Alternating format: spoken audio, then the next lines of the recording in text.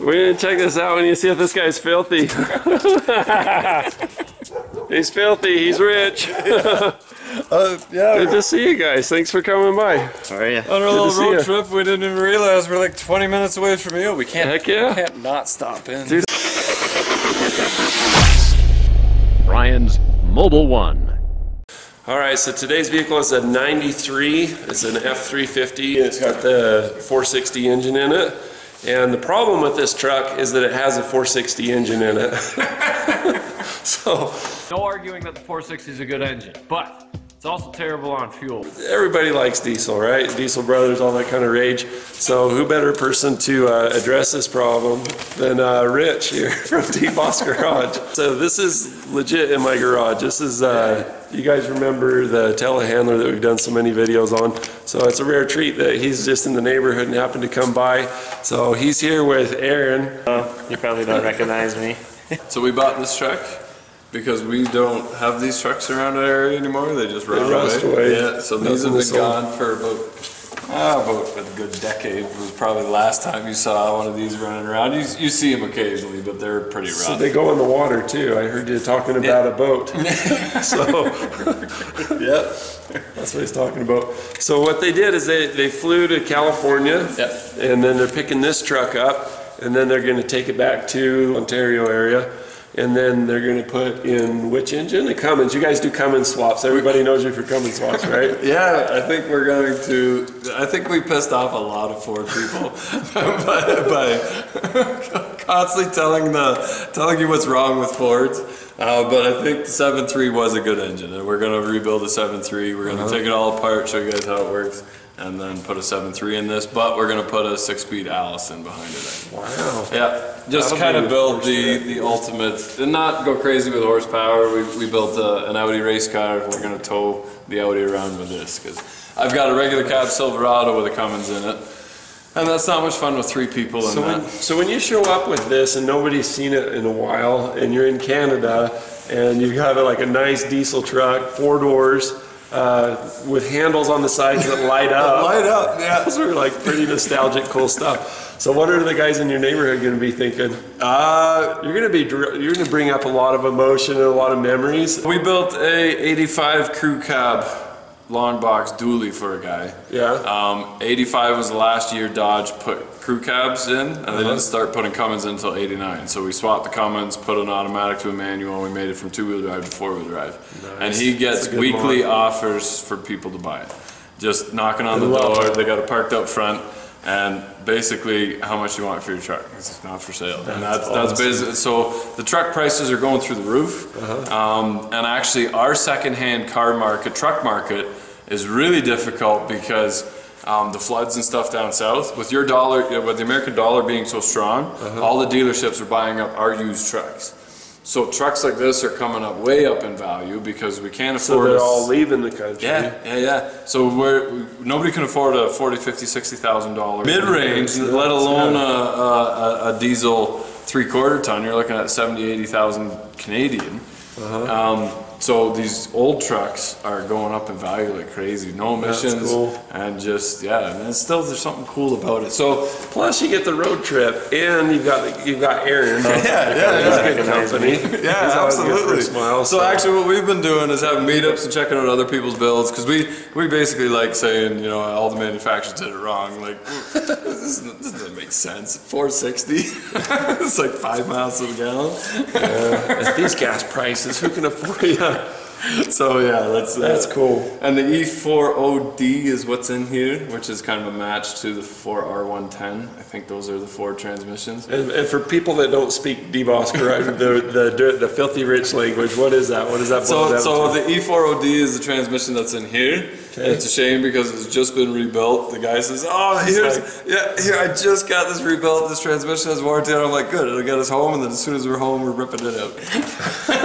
It's like, no, don't do that. Oh, and the 4R110 is the 4-speed that went behind the Power Strokes, but we're going to put a 6-speed in it, make it a little bit more fuel efficient. Yet the Power Strokes, we found a 2000 power stroke because Ford likes to do stupid stuff where they're like, all right, we did something really well and it works really good, so let's do stop something doing else. it. You gotta quit doing that and one up. Yeah, so in '98 I think they came out with bigger injectors, turbo, and a pump.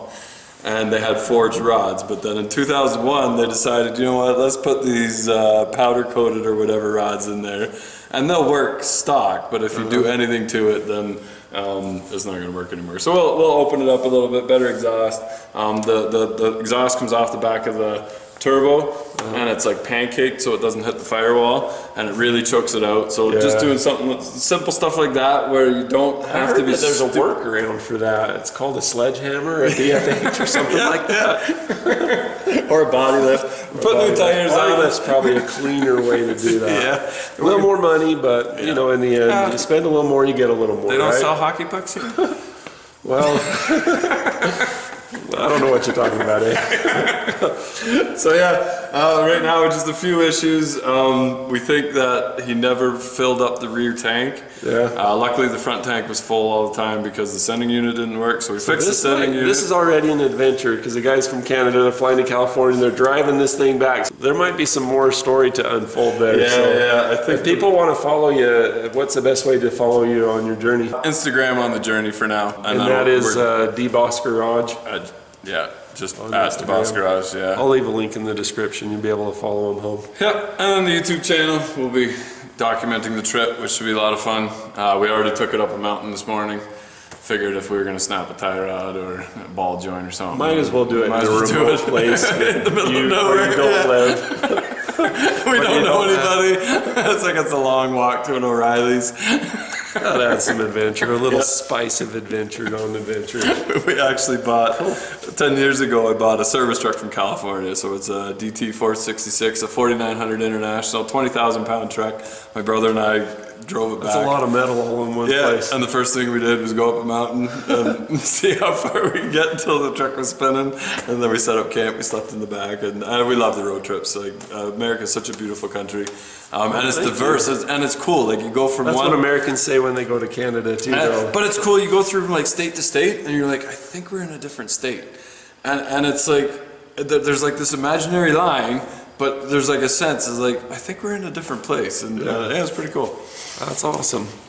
Well, thanks for coming by. Yeah, absolutely. Thanks for showing us your truck. Yeah, And look forward to seeing what you do with it. yeah. I've seen a lot of videos that he's done in the past where he comes up with all kinds of fun, cool, amazing stuff. And not only that, but the energy that you bring to it. You guys have a good time no matter what you're doing. Yeah. A lot of work, but yeah, we're having a lot of fun doing Cool. it. So it sounds pretty good. You don't hear a lot of ticking, tapping, or whatever. So what are you going to do with the engine once you pull it out?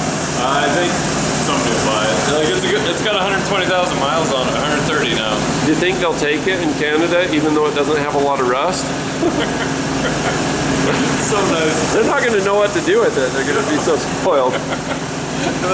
We had to take the box off and replace the front sending unit. And he just cracked the bolts loose, spin them up by hand, and Isn't that then just amazing? took the box off. I feel like royalty. Yeah, that's like, it would take me a day at home, and it took literally like 45 minutes. It was fantastic. That's awesome. Yeah. So if you need a 460 for one of these, hit this guy up. Yeah, and an E4OD. Yeah. Come with it too. Cool. What's the other transmission that you guys are getting with it? With the new engine? No, we don't have it. So we're putting a 6-speed Allison in it. Right. But the block you're buying comes with we have a ZF6. There you go. The 6-speed manual for Yeah. Ford. We've got one of those for sale, so if you follow us along the route, meet us somewhere and take it off our hands so we can put some gas money in this to actually make it home. They can get a hold of you through Instagram, Yeah. through direct messaging. Yeah, that's the best place. Cool. ZF6 6-speed manual for Ford. Dude, look how clean this is. Even the bumper. I mean, you gotta look hard and you find a little rust and it's just surface stuff. Very cool. We weren't gonna buy it until we noticed that those handles light up. It's very lava lamp-esque. You know, like very, very correct. Or like fish tank aquarium at the dentist's office or something. Oh, Easy. Oh, you cracked it! Oh, what are you doing? Dude, there was a big dude. We got to check to see if the truck sits a little off. Maybe some big dude used to sit in this. I don't know. But, very cool. It's got that sound about it too. Yeah. So, I don't know. If anybody's interested and wants to know more about, you know, like I've got some 7.3 stuff, you know, like the leak off line replacement and all that kind of stuff. I've been sitting on that footage for a while. If you're interested and you really like this kind of thing, let me know in the comments below. Well, let's check out this long bed here. It looks like you got some cargo in the back. What's that about? Is this a couple spare tires? You brought your own beer. I did bring beer. I forgot all about that. It's nice and warm. California plate comes with it. That's fun. Yeah.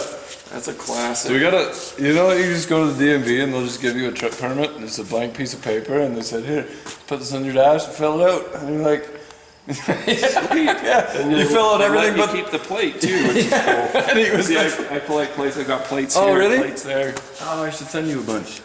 You got lots of. So I got a lot more that are in storage. I got to get some kind of facade going on the wall. Yeah, yeah. And then I'm gonna do a secret art project. I've got all 50 states. We're gonna do something fun with that. So look at the 4x4. Can people send you plates? Yeah. For the wall? Yeah. They totally did. They delivered. Address in the description. Yeah. Yep. Cedar Valley, Utah. 840 Lucky 13. Yep. Get a little strobe action going on with that. Okay, you guys ready? That's awesome. Who puts like glowing handles? Like, this was so chic. I remember being a kid and seeing that and just thinking, oh, that is so cool. Someday I want that in my life. And not a lot of rust. Look at this rear fender, this quarter panel here. This little wheel arch. Yeah. There's just, you feel that behind?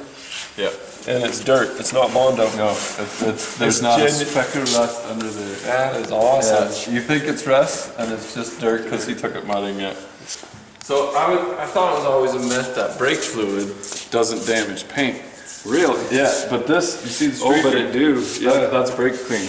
Or brake fluid. No, sorry, brake fluid. He was changing his brakes on a car beside him. He had a pail full of brake fluid, and he dropped his caliper in there, and it sprayed back. Wow. But it got him in the eyes and stuff too. So he ran. So he's not worried about the paint. No, so he ran into the house, took care of himself, and he came back. Where did he run? Into the what now?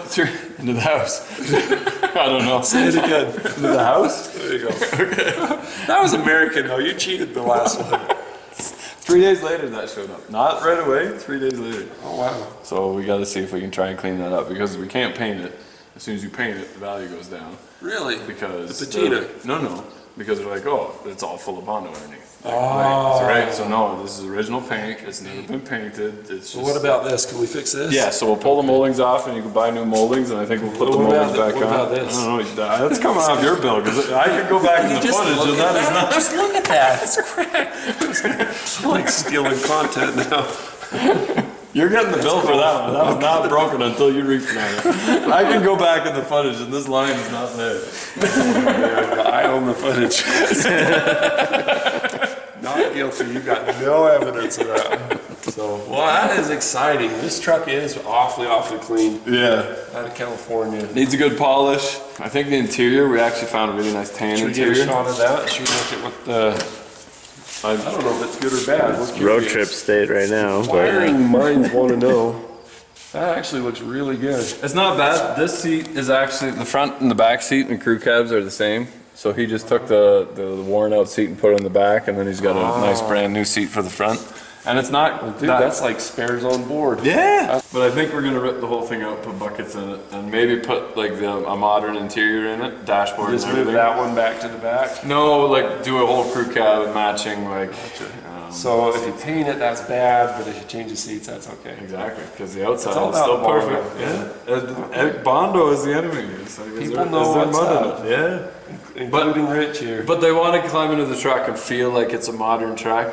It's a modern, like a more modern engine, a better transmission, and it actually rides really nice. So and then put a nice modern interior in it, and you don't have to spend $60,000. Yeah. Very cool. We just need a whole bunch of time and money to do it, and then it will be. Listen and watch. See if this hops up or not. You guys ready? The real test. Straight in. Straight It's in. not a Toyota. It's a Ford, but it's in such good shape. That's what we're talking about. Well, very nice, guys. Thanks for bringing this by. And, Yeah, no worries, man. Thanks for letting me point the camera at you. You're tired. You want to recreate. Yeah, Stuff. Oh, that's all right. That's a great holiday. But yeah, we do. Hopefully we can send some people to your channel after doing this, so it'll all be worth it. Thanks, man. So check them out. Link below. DeBoss Garage. And what do you say on DeBoss Garage? We really encourage people to do their own stuff. So remember, if you're not filthy, you're not rich. And Rich said it, so and he's filthy. So Always filthy. I can't help. I like leak dirt. you're just passionate. You're very hands-on. You do that too. Thanks for watching. Be sure to click like and subscribe.